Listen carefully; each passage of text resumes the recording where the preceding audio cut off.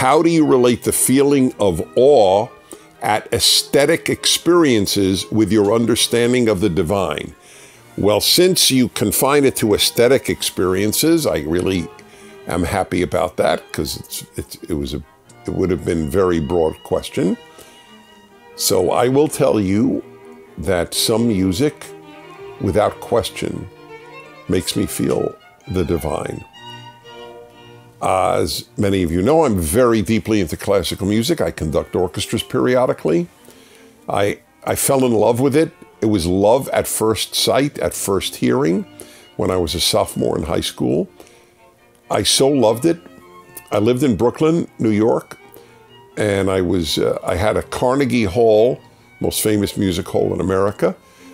I had a Carnegie Hall ticket that was given to high school kids for $1. And since I did no homework for 4 years of high school, I was interested in everything else.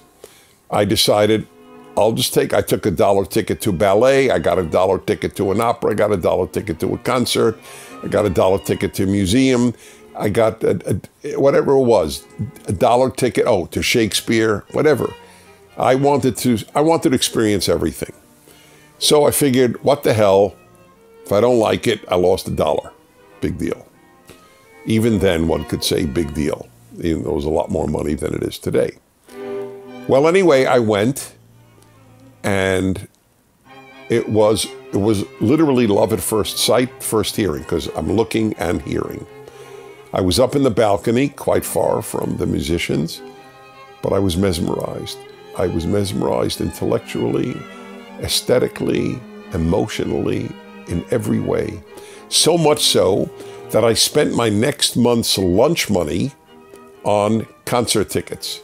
I missed lunch for the next month to buy concert tickets. It's totally worth it to me. And to this day, you ask about the divine. So Bach in particular, this is what I say. I have 3 favorite composers. I have many I love, but 3 favorites: Bach, Beethoven, and Haydn. When I want to feel the divine, I listen to Bach. When I want to be happy or happier, I listen to Haydn. And when I want to feel powerful, and I don't mean it in a narcissistic sense, that giving me strength to fight for what I believe in, I listen to Beethoven. They have very different effects on me. But I will answer your question in a very interesting way.